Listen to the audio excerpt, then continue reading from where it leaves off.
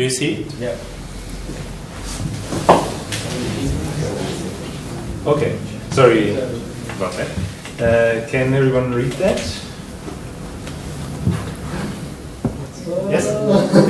Better to yes. If Paul can, I think everybody. Yeah, we should turn on the light. Yeah. Where is the light? Take it, sir. Yes.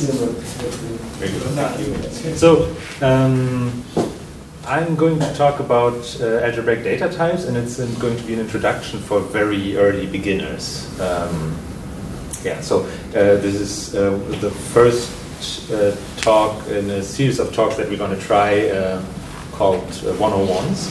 So this is the ADT 101. It's also an experiment because I'm going to do it with a working Haskell module and doc test. So this is a Vim session, and I am able to run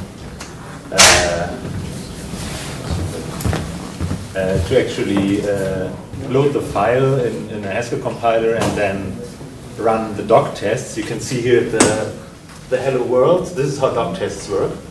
So this is what you could enter in a Haskell REPL. And then it checks that the output that it gets from a Haskell REPL is actually looks like that. And here you can see that the exclamation mark is missing. Can you see that on the right? Yeah, so I forgot the exclamation mark, of course. If I add that in, then you will actually see that this works. But this is a bit of an experiment to see whether it works to give a talk with a module like this. I hope that the talk is going to be more interactive for that.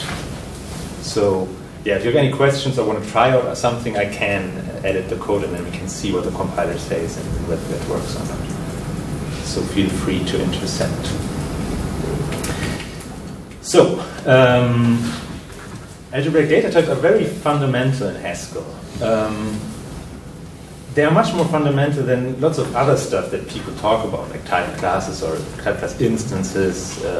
They're much more fundamental than monads, for example, functors, monad transformers, or other related concepts like category theory. Yeah, I'm going to stop. But they're definitely not more fundamental than polymorphism. You can't claim that illustrates. I mean, polymorphism comes into play even if you don't have ADTs at all. Right? If you have in the linear type system without ADTs as elite types, you can still have. Well, as I have a Vim session, I can delete that.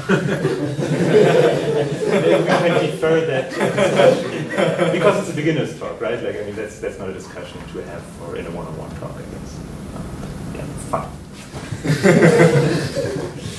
But I think it's important to emphasize that ADTs are very fundamental, because it's very easy to get confused by the typical learning materials in Haskell that usually center around monads. And monads are not the thing that you should learn first. The first thing you should learn first is ADTs and maybe polymorphism and higher order functions and some of that. But I'm going to talk about ADTs. The target audience, as I said, are absolute beginners. I do have the ambition that some intermediate Haskellers will gain some intuition for data types, but I'm not sure that I succeed. Let's see. So, the first concept that I want to talk about are so-called product types. Here you can see a very simple declaration of a product type that encodes a two-dimensional position. What happens here is that you declare two things. One thing is a type that is called position, which is indicated by the word after data. And the second thing is a constructor, which is also called position. It's not a problem that they have the same name. They don't have to, but it's not a problem that they have. And it's common that they do. A product type is a Cartesian product of its fields. So this product type has two fields, both int. One is the x component and the other one is the y component. And with that you can construct values of the type position using the constructor position. And you just stick two values in there that are both of type int. and then you get a value of type position. You can see that here. So in this line you can say, well, I want to have a position where the first field is 3 and the second field is 5, and then you get that. Right? You can also do a bit more complicated stuff. You can say that the x component is some calculation, right? And then this will actually evaluate to this. Does that make sense so far? I think okay. Victoria is not a real beginner here, so neither Yang is. So maybe we'll ask beginners. Does it make sense? Yes. Alisa? So I think it's. I mean, the term constructor is also used in OOP, for example, and in Haskell it works quite differently. In Haskell, constructor is really something like something that doesn't do anything. You just stick values in it, and then it contains these values. Sometimes I also think of a constructor as a named tuple, right? Like it's just a tuple of two numbers, and it has this tag position and it has this type position, but it cannot do anything else. Is it just like structure and like normal like C or? Yes, it's like a struct in C, exactly. It's just a position. Yes, exactly. Yeah, it's atomic. You cannot split it up anymore, right? Constructor is just like cannot be looked at, cannot be inspected further. And one interesting thing is that if you have a value of type position, it has to be constructed with the position constructor. There's no other way to construct a value of type position. At some point, it's going to be a position constructor. Of course, you can have a function like this one, make position. It takes an int and then just creates a position for you, which in this case, well, for example, if you give it a 4, it will just set both components to 4. But somewhere at the lowest layer, it is going to use the position constructor.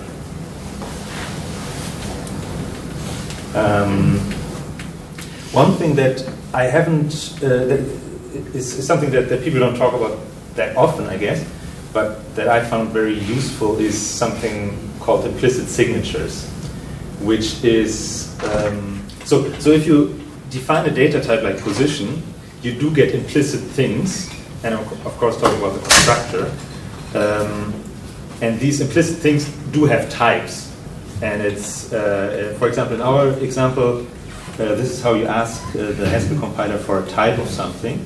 So here I'm asking, what is the type of the constructor position?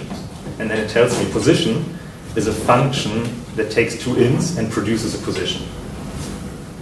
Right? Like if we look at the position data type, it's not completely apparent that that's what we get, but it makes a lot of sense when you think about the constructor as something that you stick the values in, and then you get the value, right? Yeah. So I think it's often useful, especially when you start thinking about these things, to bring these implicit types to your mind. Does it mean that you will present partially applied constructors? Sorry, what? You will show partially applied constructors? No, I won't show anything partially applied.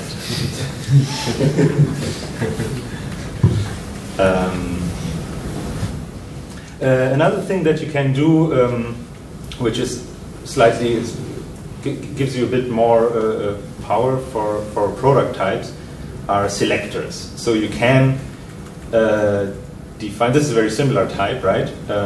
But you can, at the type declaration, also give the fields names. So this says the first field is called pos_x, and the second field is called pos_y. And that gives you actually a function, pos_y, well, 2 functions, but one is pos_y, that actually does what we expect to do. It extracts the one field. Just like key for a patch runner. Like sure. When you extract a value by key in map or hash or some structure. Yeah, a bit like. I mean, it's very roof example. But it's typed. It's a field of a structure because it's typed. Yeah, I think it's more. Yeah, of course. More similar to Can you show the type of pos_y? No. Yes. Again, pos1 and posx do get implicit signatures. So what you do get is a function, posx, that has the type position 2 to int. Okay. Right? And then there's no special syntax for accessing that field. You just get this function.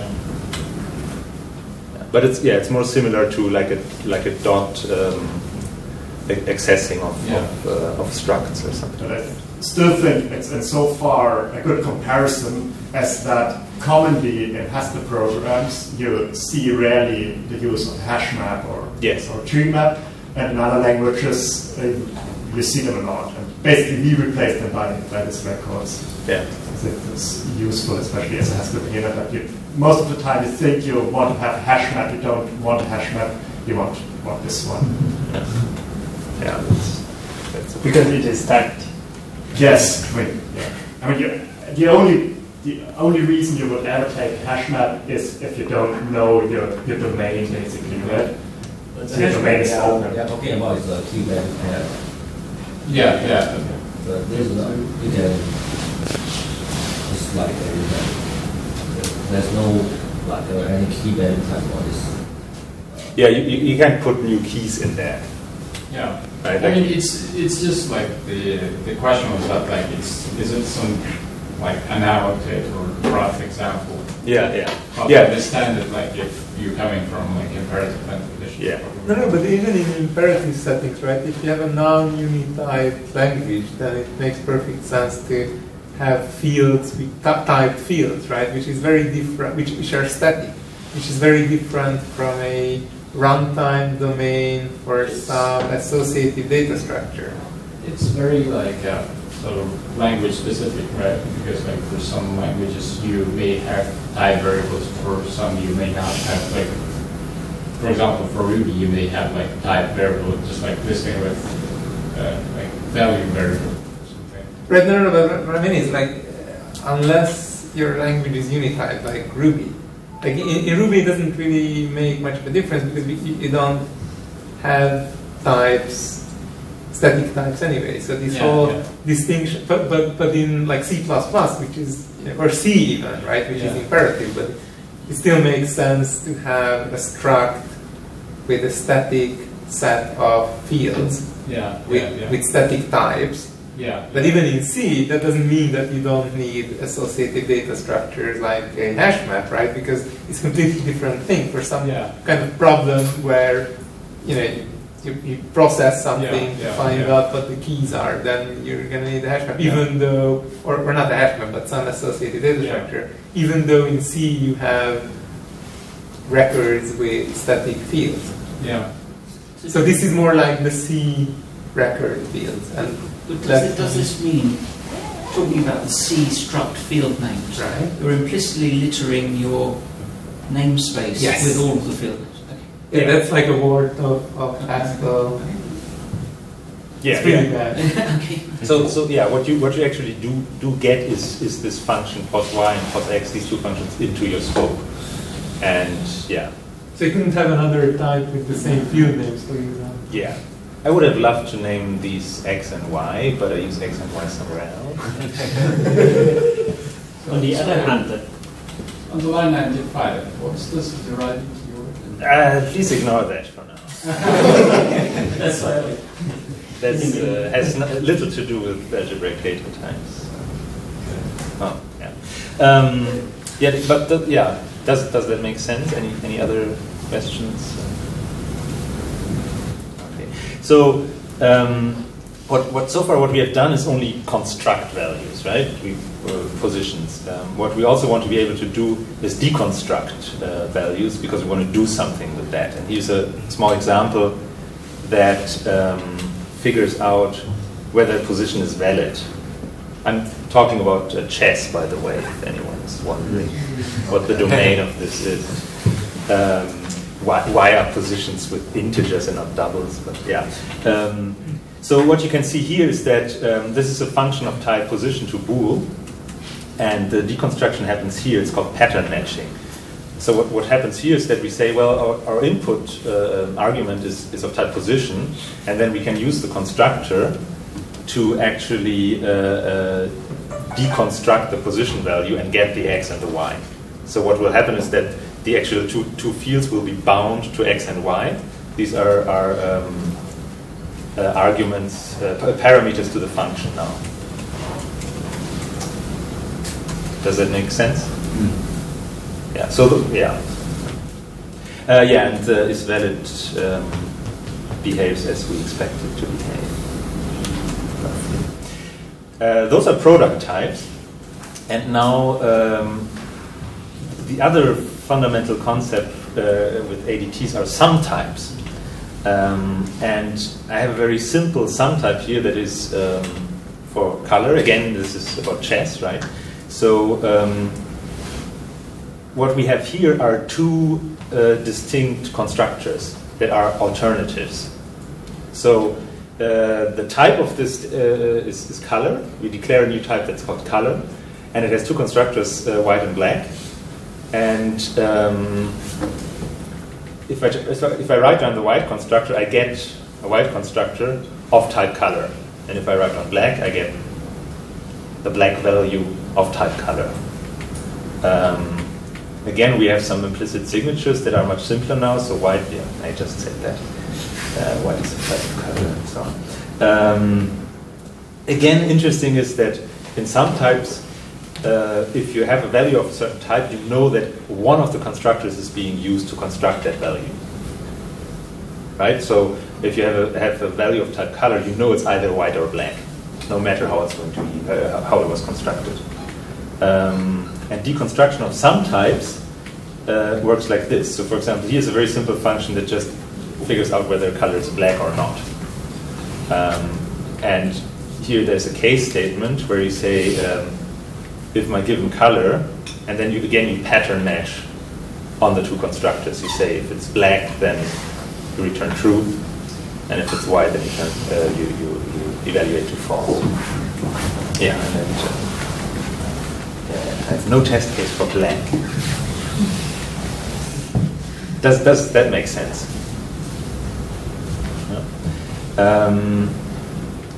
And these are the two concepts that you use in Haskell to construct all your data types that you have. So every data type is a list of constructors, and every constructor has a list of fields. Right? So, for example, here I have a data type for a chess piece, and it can either be a pawn, and a pawn has two fields, position and a color, or it can be a rook, and that again also has a position and a color. So every data type is a sum of products, if you want. But then you can declare as many data types as you want, and then you can stick them together. So that's actually how you can build quite complex structures. So for example, I have declared position myself, and position is a two-dimensional position of ints, and I have declared color myself, and that can be black and white, and then I can use those to declare a piece, which then is quite a rich data structure and quite nicely models what a chess piece is. Right? I included queen here just to show that these don't have to have the same number of fields at all, right? Like that's not a restriction. If you wanted to, then you can do that, but you don't have to. If there are any avid chess players here, then please don't look at the logic too close. Yeah, and again, we have implicit signatures, right? And I think it's useful to look at them. So for example, the pawn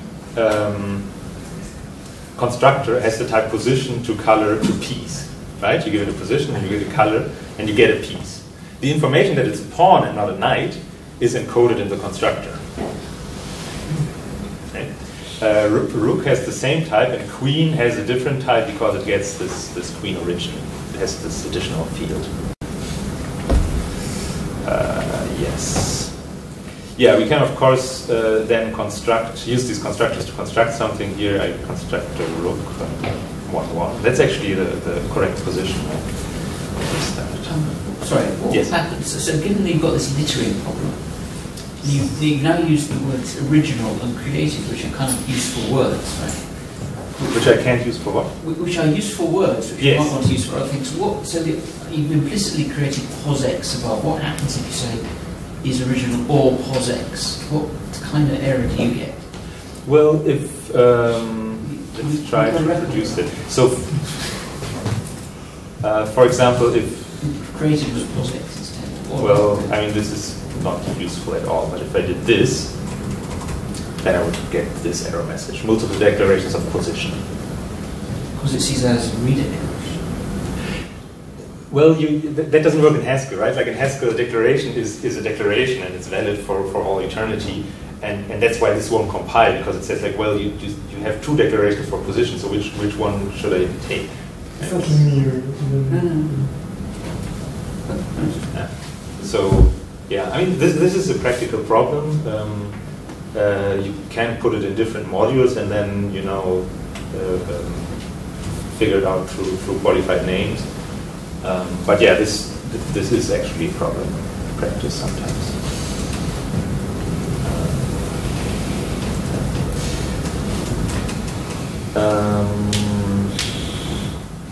Yeah, here's an example of a deconstruction of this more complicated type called piece, where we first have a case statement on the piece. So the idea is that this function returns all allowed positions, assuming that there's nothing standing in the way.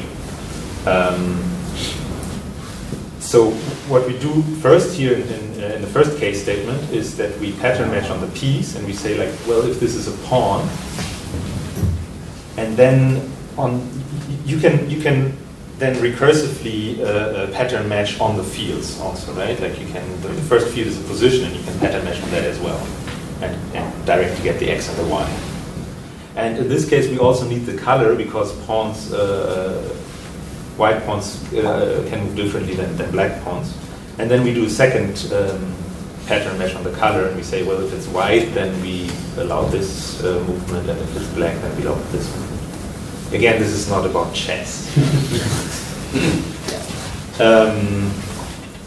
Yeah, but what I find interesting is that if you look at this piece of code, then almost everything you do is concerned with deconstructing and constructing data structures, right? It's almost nothing else.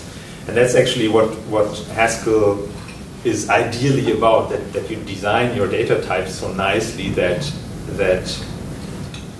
coding becomes very, very, how do you say, like everything falls into place just because you have to construct something of that type. Unambiguous. Unambiguous, yes. Yeah. I have a question. On Yes. line 192, the error case. Yes. Is that the error on 188 and it returns you a type position error there? It was a string? That's a very good question. Can you repeat the question? Oh, the error case, and it returns this NYI string. Yeah. But you're returning in your function signature a type position array. Yeah, this is actually lazy. I didn't want to program it all out. So this will actually throw an exception. Oh. Yeah, and then you don't get a list of but positions. that works? I mean, even though your function doesn't match your function signature?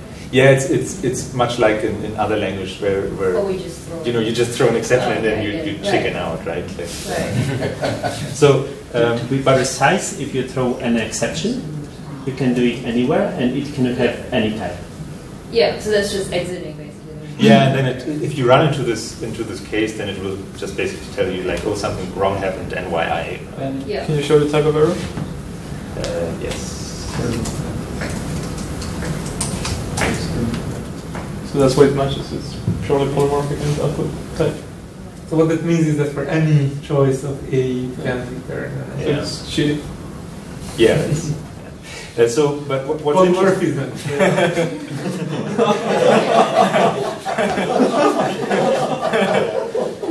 Gerber, do you want to give a one-on-one on polymorphism? No, but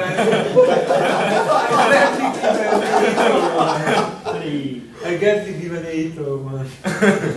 But you don't want to argue that error is more important than data types, right? So. Of course it is, because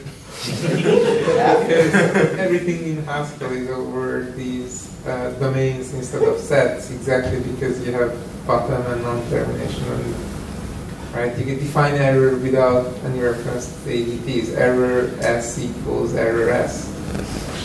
And then you have a bottom, and you can't get rid of it in a incomplete language. So yeah.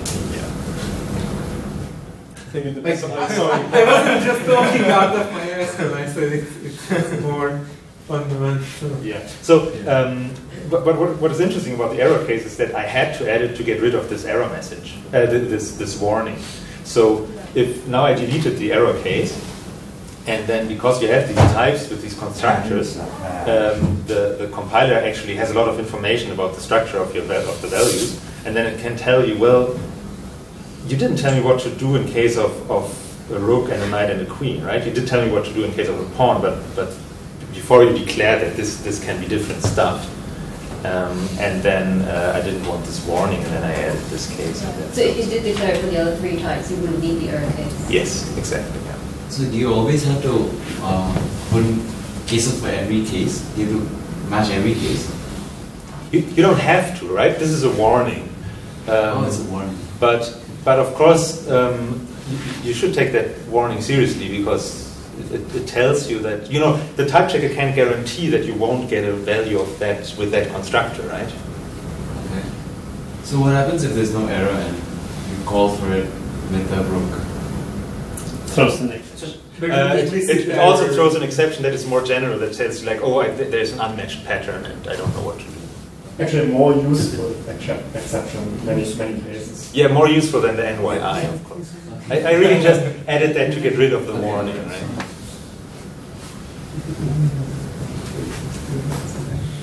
I mean, we can try that out, right? We can just... here we have a test case for the pawn, which kind of works. But we can, of course, put the rook here, and then it will give us this exception. Differently, yeah. No, remove the error, right? Yeah, so this now is not a compile. Oh no, sorry. The first one is the compile time warning, and then down here we see exception, and it's cut off. There you can see it. So it gives you actually a source location with the file name and the columns and the lines, and non-exhaustive pattern and case, which of course is much more useful than NYI. Okay, all right.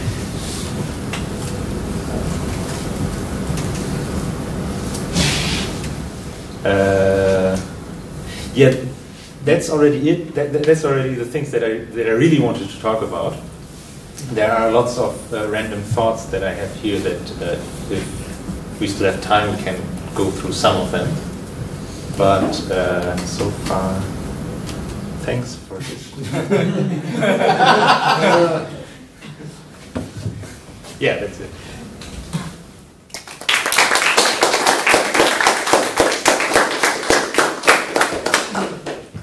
So anybody is interested in listening more about thoughts? Yeah. So it's 9:15. I don't know. Anybody is hard pressed to leave? We have pizza. Yeah. Thanks to Andreas. Thanks. Yeah, we're not hiring Haskell programmers. I have a little question. Yes. About like syntax and laying out Haskell code. Do you usually do function signature and then the implementation of the function, or one or the other? Usually you do. You don't have to, but that looks right. Right. So would it be an error if you did the implementation, say at line 188, you did another implementation of allow hoops? Would that be an error, or can you? There's a weird syntax. I think it's a bit weird, where you say actually something like this. For example, what you could do is say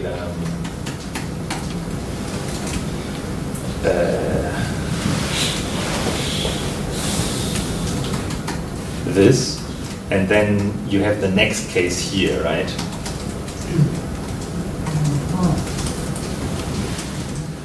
Which looks like two definitions, but it's not. It's like it's one definition of allowed moves. It's just a weird way of. Function overloading in this case. What? It's you like function overloading with different. No, it's not overloading. It's not? It's the same function. Yeah, that's why it's so confusing. That's why I wrote it down with case, because then you can see it's one function, right?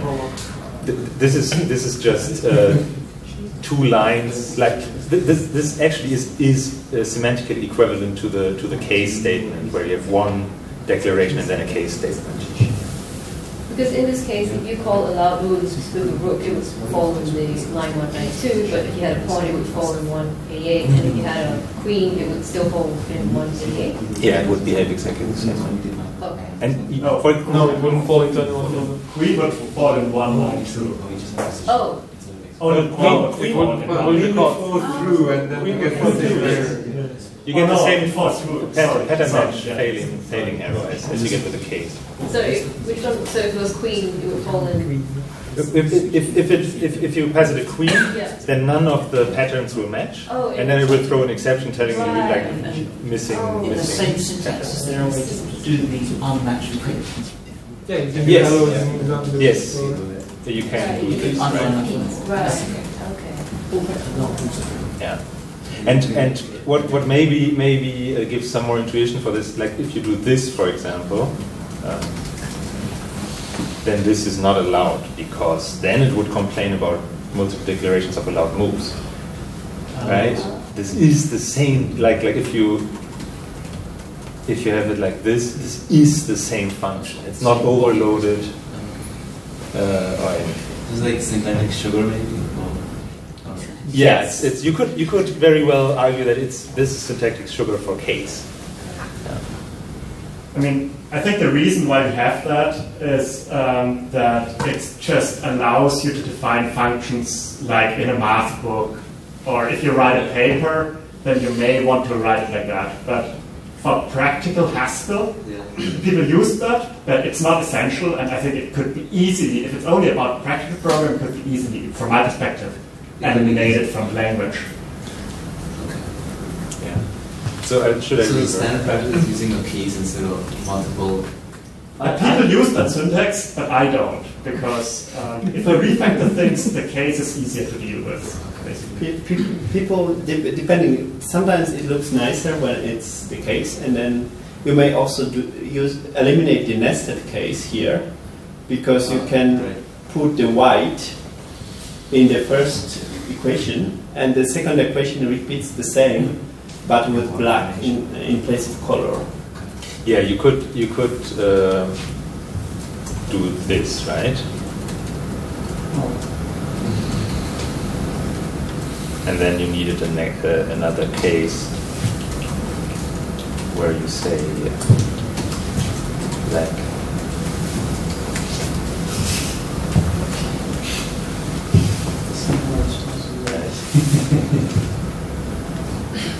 Does it make sense that this is the same thing? Yeah.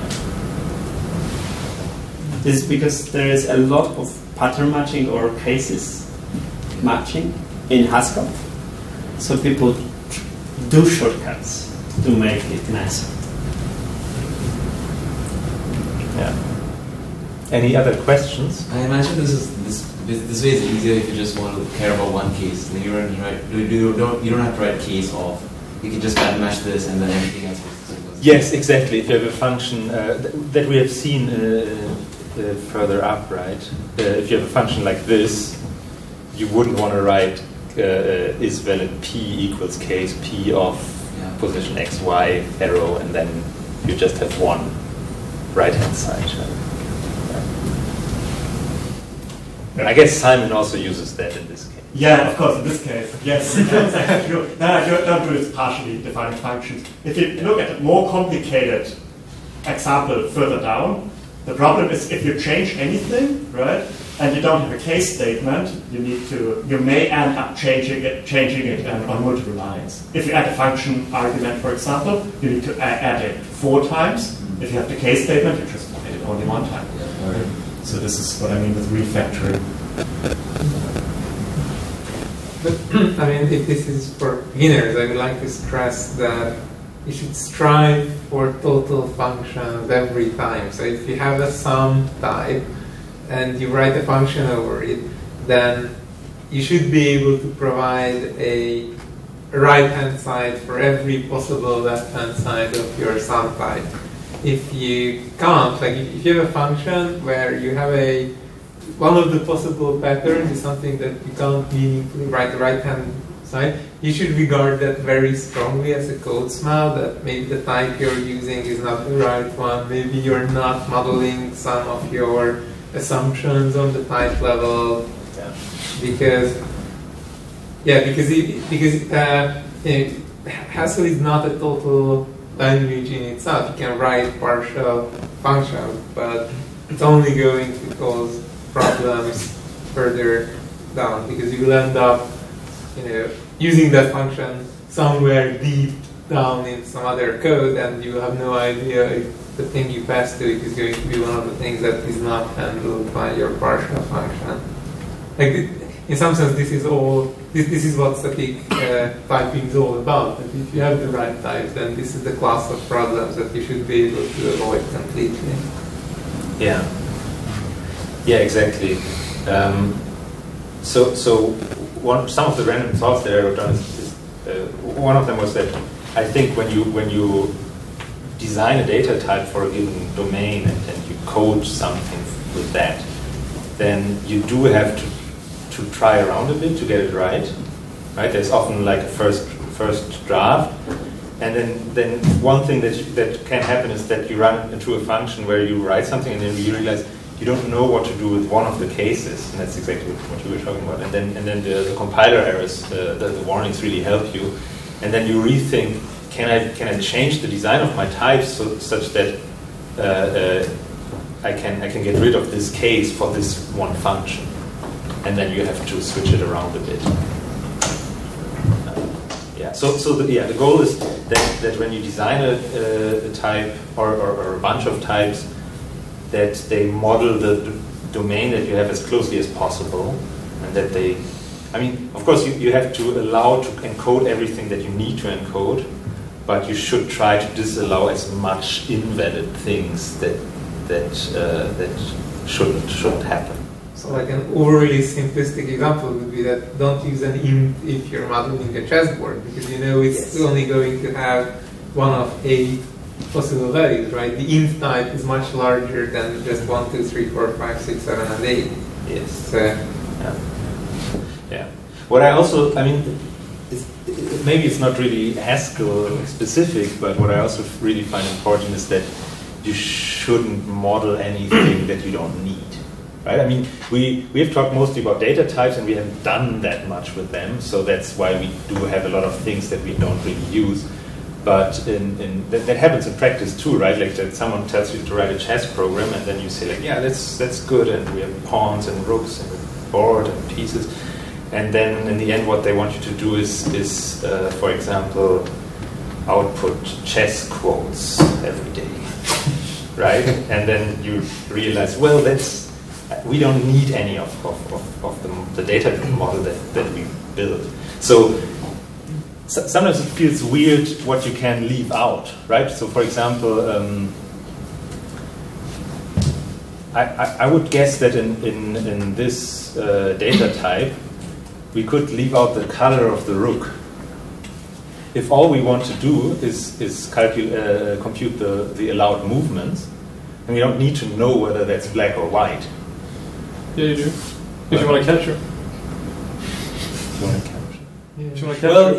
The allowed movements is just like, imagine the one rook on a chessboard, and you just... So it's a very friendly chessboard. What? It's a very friendly chessboard. That's what the allowed move function. So like it doesn't even get to take the board into account, right? Like it just computes the list of positions that you can go to.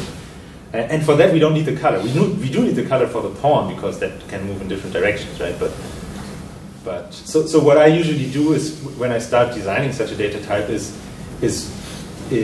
what I would actually do is start with something like this,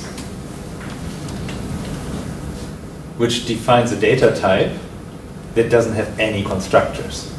It's called an uninhabited type. It doesn't have any values. You can construct a value of that. But I'm thinking like, well, as long as I don't know what I want to do with that and what information I would want to put in there, I just don't put any constructor in there. And then at some point I need something to put in there, and then I say, well, maybe this. It doesn't contain any information, right? It's just like there's only one value that this type can ever take, which is piece. But as long as I don't do anything with it, I don't put anything inside. Just to avoid the risk that I put something inside that I end up not using. Because, and I wrote it down here, unused constructors and unused fields are dead code too. Like we usually think of dead code of like things that does code that does something, but a field that we don't use is equally harmful.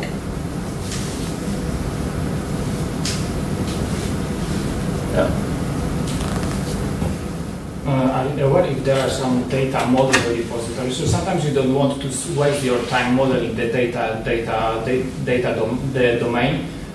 So in Haskell, maybe there is, for example, like e-commerce, aerospace, or different data models already created in Haskell that you could reuse it simply. Well, there are lots of libraries that define data types, right?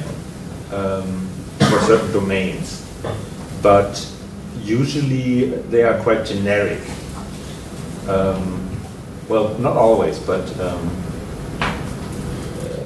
so for example, you could have a library that helps you interact with the Amazon API, and then you would have all kinds of data types that allow you to specify the information that you want to send to Amazon, and then you get another data type back, another value of a certain data type back. And then a library would provide these data types that model the inputs and outputs of this service. So you need to go to the library. There is no like special repository with only data models that people maintain, or it's standardized or something only in Haskell. Yes, only in Haskell. I also don't know if most could translate data types to any other system of ontologies that would somehow match exactly what Haskell data types can do. Maybe, but I don't know of any systems. So usually a library is like a mix of functions and maybe constants and data types for your domain. Because the operations that you want to perform on these data types also limit the domain that you want to accept.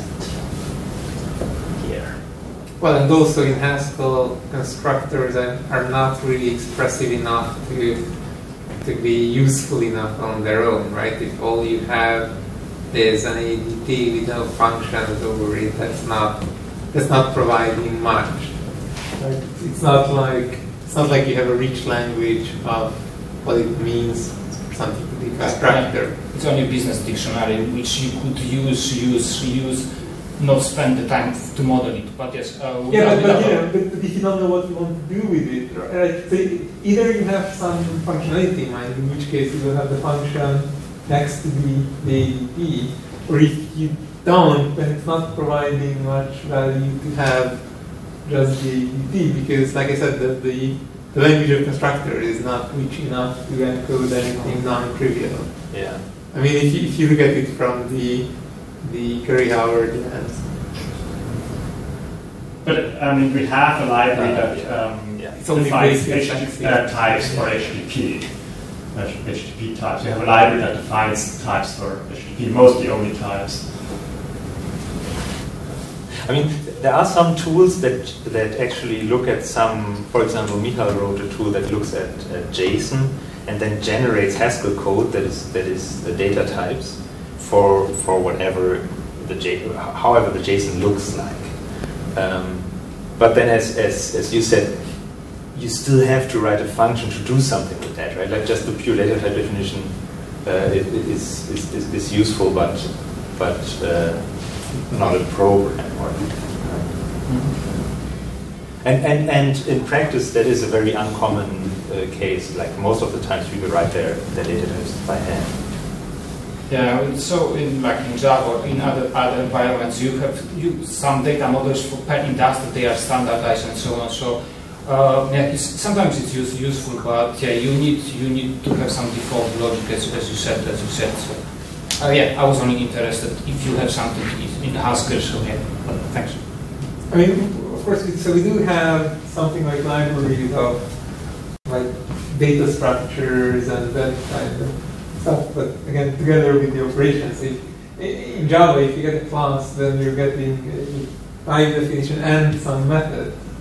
Right, so in Haskell that would be getting some type definition plus some functions over the Yeah, but in Java you don't need to have the methods as well. You want some abstraction to talk with the business users, analysts, and so on. So you don't want to waste the time to analyze the business domain because some business domains, I don't know, e-commerce, banking, they are quite standardized. So yeah.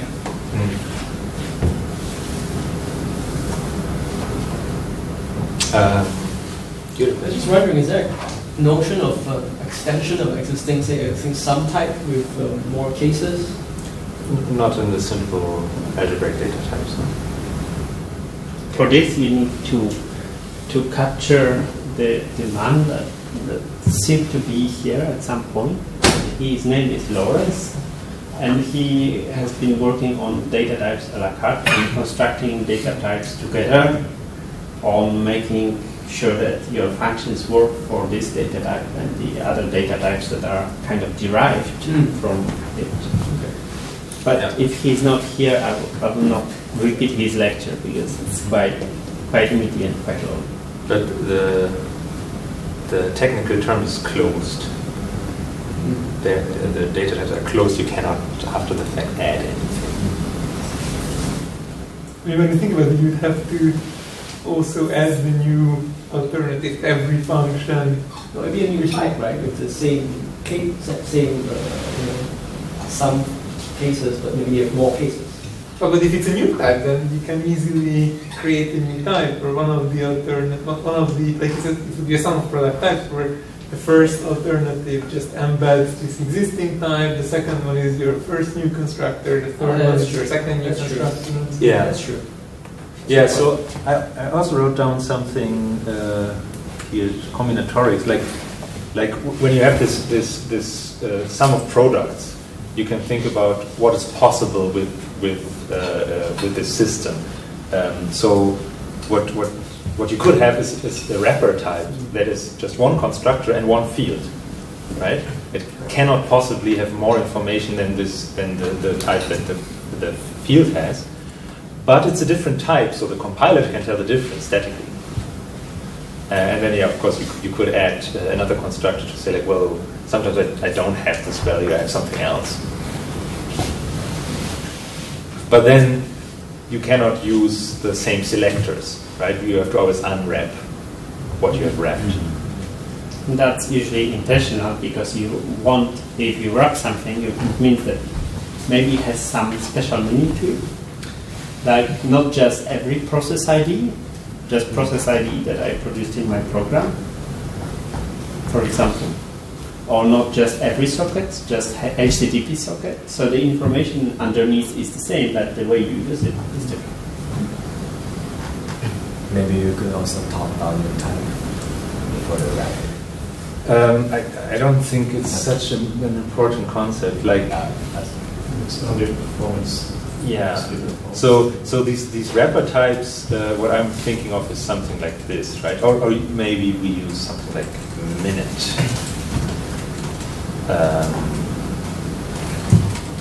Right? Like what this tells you is that there are not more minute values than there are int values, but it tells the compiler and the programmer that this is a minute and not some int.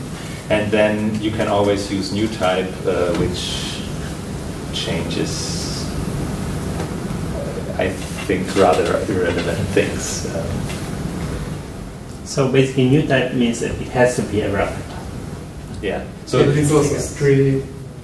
Yeah, it is strict, and but so you can use a new type whenever you have one constructor and one field, and then it's slightly faster and it's strict.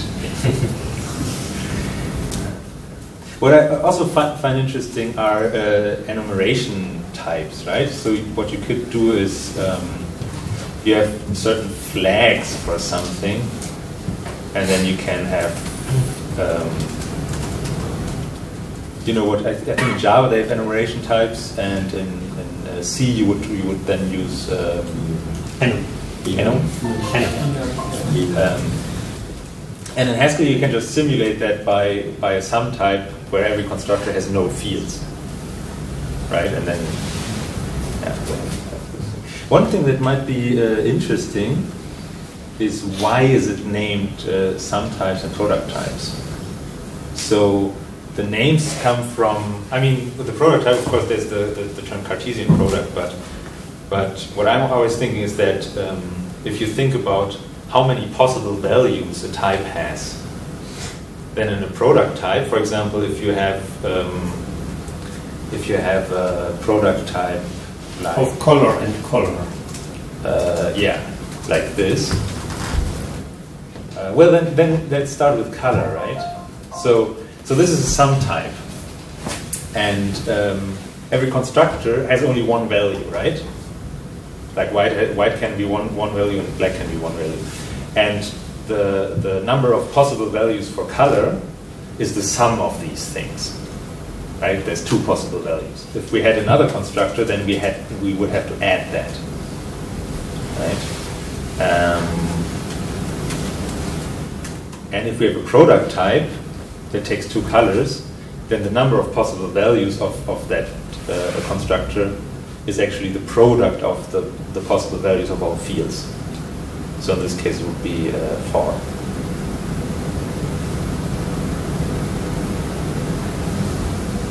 Does that make sense?